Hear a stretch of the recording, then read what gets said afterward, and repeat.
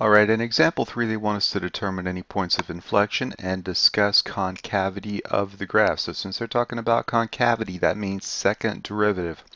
We'll start by taking the first derivative, and then we will take the derivative again to get our second derivative. We will then create a sign chart using the critical values for our second derivative, and then we will make some decisions about concavity and points of inflection. So let's start. So f prime of x, so differentiating, we have via the power rule 4x cubed minus 3 times 4 is 12x squared. We'll set this equal to 0 to solve for f prime critical values. Factoring out a 4x squared, this leaves us with x minus 3 in parentheses. And we have x equals 0 and x equals 3. Now let's differentiate this again, and that will be our f double prime. So 3 times 4 is 12x squared minus 2 times 12 is 24x. Again, setting equal to 0 and factoring out a 12x, we are left with x minus 2 in parentheses, giving us x equals 0 as a critical value for f double prime and x equals 2. So let's drop those critical values onto our sign chart, and let's pick some test numbers that fall into each of these three intervals.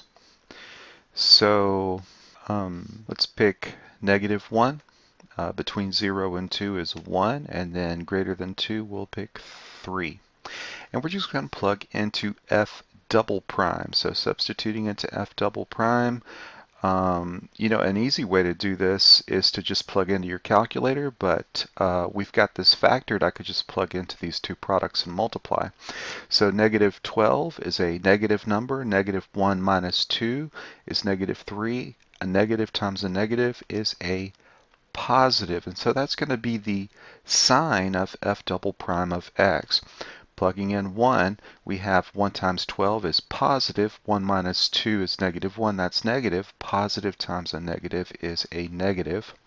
And finally, plugging in 3 times 12 is positive, 3 minus 2 is positive, and a positive times a positive is a positive. Now what this means is that on the interval from -infinity to 0, my graph is concave up. And it is also concave up from 2 to infinity. It is concave down between 0 and 2. So let's see if we can summarize what we know.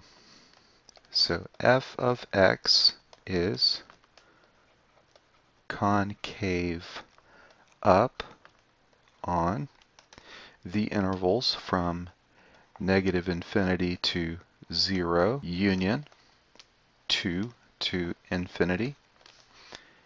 F of x is concave down on 0 to 2. Notice that the concavity changes from up to down across 0. That means that 0 is a point of inflection.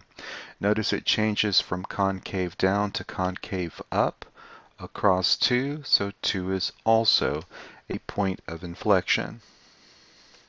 So we have points of inflection at x equals 0, x equals 2.